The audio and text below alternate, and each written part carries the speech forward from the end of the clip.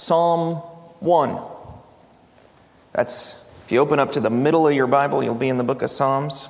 I think we don't have it on the screen, so you'll have to follow along with me. Blessed are those who do not follow the advice of the wicked, or take the path that sinners tread, or sit in the seat of scoffers, but their delight is in the law of the Lord, and on his law they meditate day and night. They are like trees planted by streams of water, which yield their fruit in its season, and their leaves do not wither.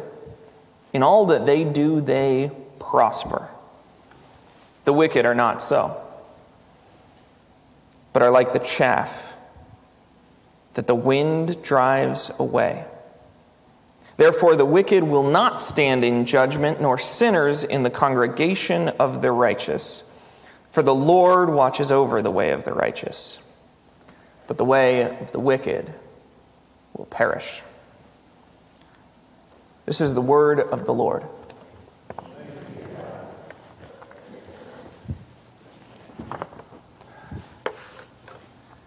Very often in the Hebrew tradition, words' first appearances are deeply important. The first time you see the use of a word, the rabbis will say that tells you how that word is going to be used for the remainder of the document. So the first couple chapters of Genesis become very, very theologically important for that reason, because we have words like good that appear for the first time there, and man, and things that we need to know a lot about. The first word in the book of Psalms, the first word of Psalm 1, which really serves as a prefix to the book of Psalms, as an introduction, is the word blessed. The Hebrew word, the root is asher, happy. Blessed means happy.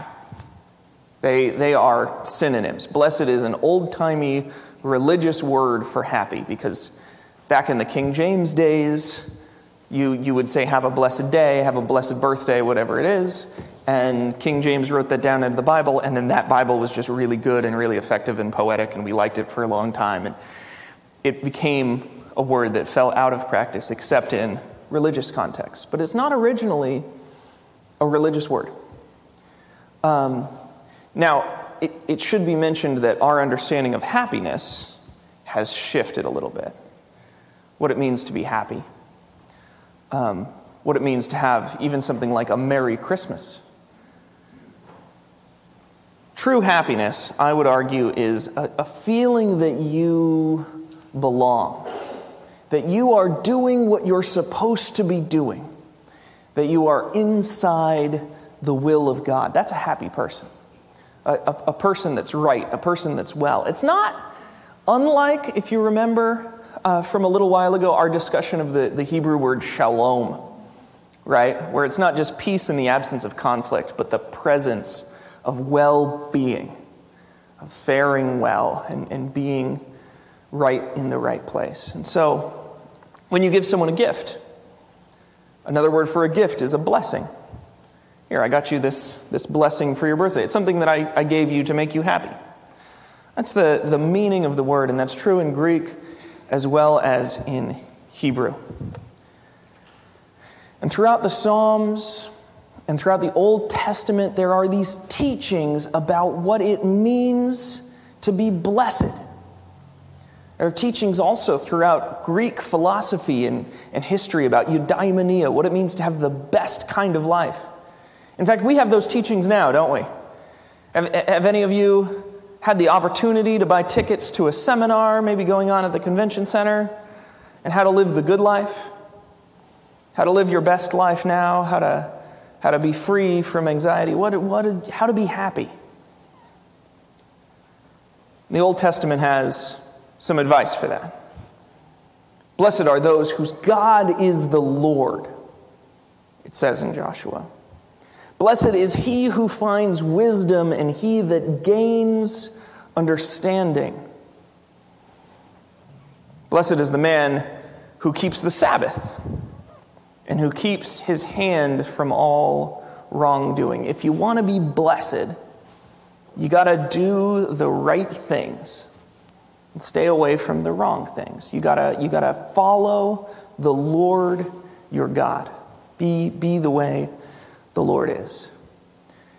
And so, when Jesus had gathered his disciples, and his disciples had started to gather disciples around them, and there started to be crowds of followers pressing in on him to hear the word of the Lord. And he got, in Luke, it actually describes him being in a field more than a mount. Maybe he gave this sermon multiple times. And he starts and he says, "Blessed." He's quoting the Old Testament. He's quoting a tradition that has been carried through God's people for generations, that they are intimately familiar with, of verses like Psalm 1. Psalm 1 is an especially good example because Psalm 1 has two paths.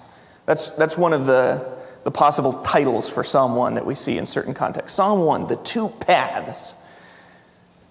And there is the happy one.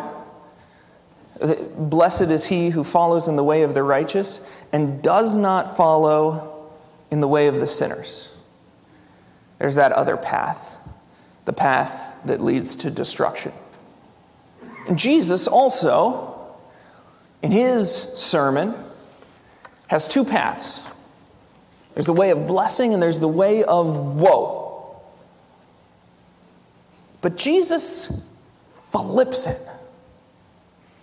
He flips the narrative on everything we've heard about blessing up till this point, which you should get used to if you're not already, because Jesus is always flipping it.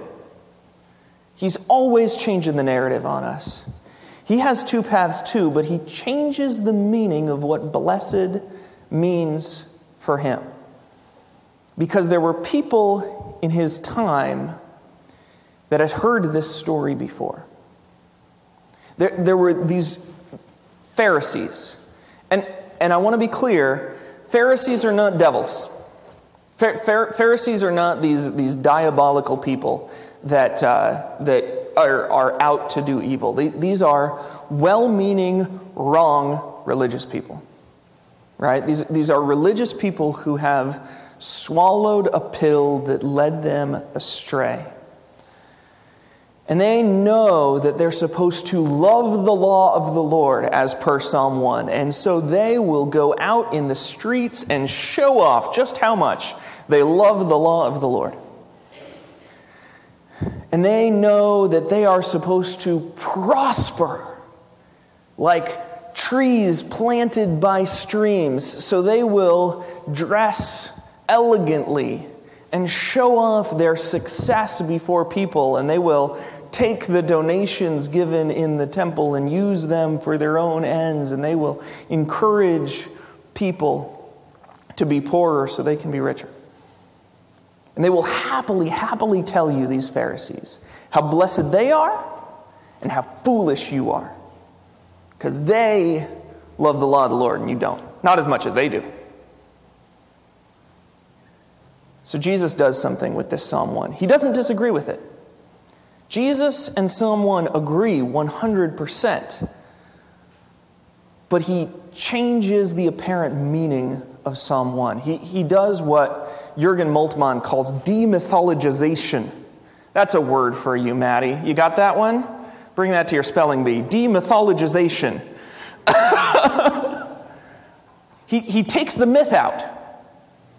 There's this myth associated with this concept of blessedness, and he's just going to take all the religious language out from this teaching. And he says, blessed are the sat upon, spat upon, ratted on. You know who's really blessed? The poor.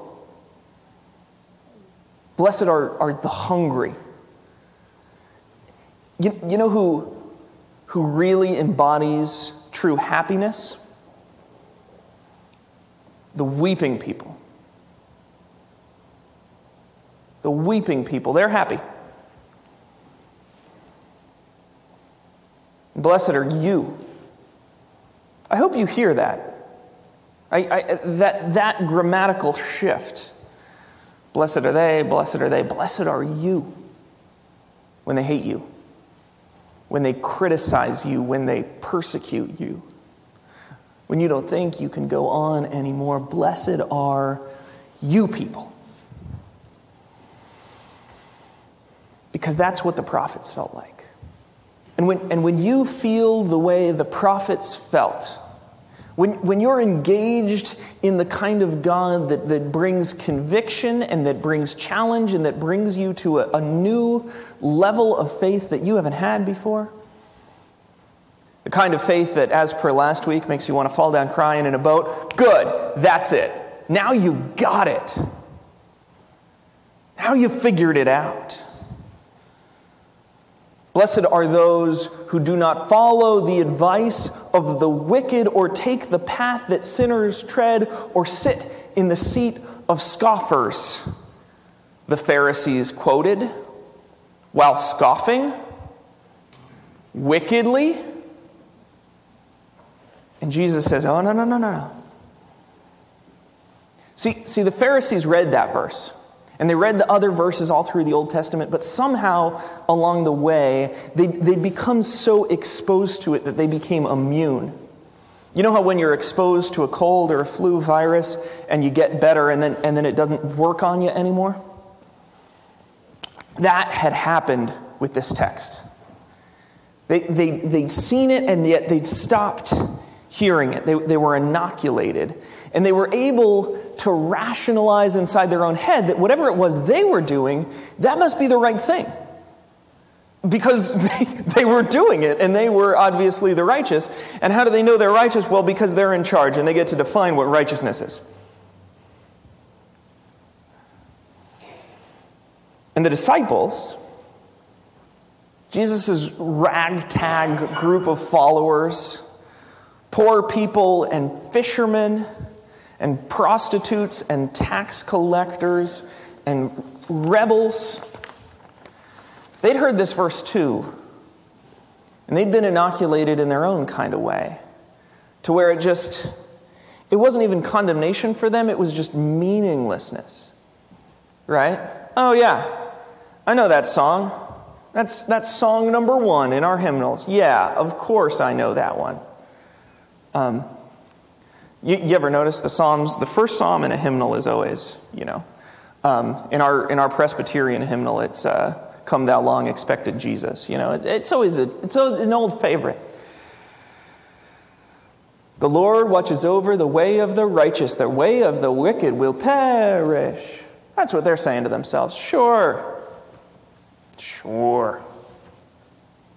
Jesus says, no, guys, my disciples, guys. You don't understand. You don't understand. The Lord watches over the way of the righteous and the way of the wicked. Let me spell it out for you. Rome is going to fall. And you, my disciples, are going to have a kingdom of which there will be no end. Can you imagine if we could just get closed circuit TV into that community of early believers to show them the modern church? Do you think that they could even conceive of a world in which we would name our dogs things like Caesar and Rex, and we would name our children things like Mary and John? The Lord watches over the way of the righteous. The way of the wicked will perish. Don't miss it. Feel how incredibly literal and practical and not at all religious this is. I've got some struggles with biblical literalism. I think that in some ways it's run its course, and I think there are certain aspects of the Bible which are written by their original authors to their original audiences very clearly, if you study in context, to be metaphorical, to be genres of Scripture other than literal. But I appreciate that movement in theology so much. It was called Princeton theology early on when it was devised. Because in the early 1900s, when people started doing it, it took the inoculation of some of these passages and let them hit us with full potency, some of us for the first time. And man, if you've got a choice between like reading the Bible and missing it versus reading the Bible and taking some of the metaphors literally, man, I'll pick metaphors literally over everything metaphorically any day of the week. Because so much of what Jesus says isn't a metaphor. And it hits you with so much more punch when it is not a metaphor. Blessed are you when they revile you and hate you and persecute you. Blessed are you. I worry that for many of us, for me sometimes, when I engage this passage, and for many of us, I think it's happening again. In the same way, in the 500 or so years between Psalm 1 and Luke 6, we had people who lost the meaning of Psalm 1. Psalm 1 had lost its punch on them. It became just a religious thing, just a thing to justify the people that are already there and to be ignored by as nice poetry, the people that aren't. I worry that some of us have lost that with the Beatitudes. You know, even just saying that, oh yeah, the Beatitudes, right? The blessed are's, blessed are the meek, blessed are the poor in spirit. I hope I can be poor in spirit. That we've lost what it has always meant. And I worry especially that there are some people to whom this has become a passage to use to talk about how blessed they are. To talk about how they're better than other people. Oh yeah, but I have Jesus, so I'm blessed, and you're not, so woe unto you. And that's just the opposite of what this passage means. This passage has always meant, even when it was in the Psalms, that the people who think that have missed the boat. The sinners who have their own way of doing things, who cut corners, they think they're going to succeed. Man, it's the righteous who are going to prosper. That's what Psalm 1 says. And the same thing says Jesus. Woe to you who laugh, for you will mourn, and you will weep. I worry that many of us have decided that we are the poor, that we are the hungry, that we are the persecuted. Because we've taken this passage to mean that like, oh, maybe I can like ideologically hold to this if I like think poor, hungry, persecuted thoughts. That gets weird when you do that. Have you ever met the Christians who kind of develop like a holy persecution complex? Because they read the parts of the Bible that say, if you follow me, you're going to be persecuted. And so they're like, okay, well, whatever I'm doing right now, that must be following him. And I don't feel a lot of persecution, so I'm just going to choose to become really easily offended. And every minor inconvenience, every time I'm disagreed with, every small thing that goes wrong, I'm going to call that religious persecution. The Latter-day Saints are really good at this, right? It gets worse. I don't think there's anybody in this room who's there, but if you follow that line of thinking too far, you get to a place where you actually desire that kind of rejection and the feeling of self-confidence that comes after you're rejected, that you just become obnoxious. And you start being rude to people so that they will persecute you. That's not what persecution means, y'all. Oh yeah, I had an awkward conversation at work, so I know what the Holocaust is like. No. You don't get to do that. But the truth is, this isn't a passage about try to mourn so you can be blessed. Try to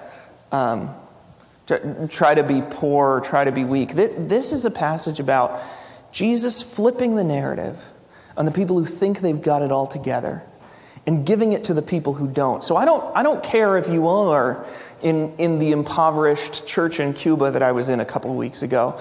I hope that they're not reading this passage and be like, oh yeah, blessed are us because we're poor. And so I'm excited for us now. Because if they do that, they miss what Jesus is trying to do. If you think you're blessed, whoa. God exalts the humble, but brings down the mighty from their thrones. If you've defined yourself as the one who is right, who's in the in-group, who's on the right side of God, there's a lot to worry about there. Because there is a very, very strong Christian tradition of God's people consistently trying and doing the wrong thing. But there's another message here too. That if you're not, like the first community around Psalm 1, returning from exile, seeing the ruins of their temple, and then over a period of decades, seeing a new temple under Ezra that was just a shack compared to the glory of Solomon's temple. And you've got the ruins of your former civilization as you returned from years of persecution and exile. And you've got the shattered remnants of your history. You've got some records, you've got some songs, and people remember the songs, but they're all in disarray. And you start to put them together.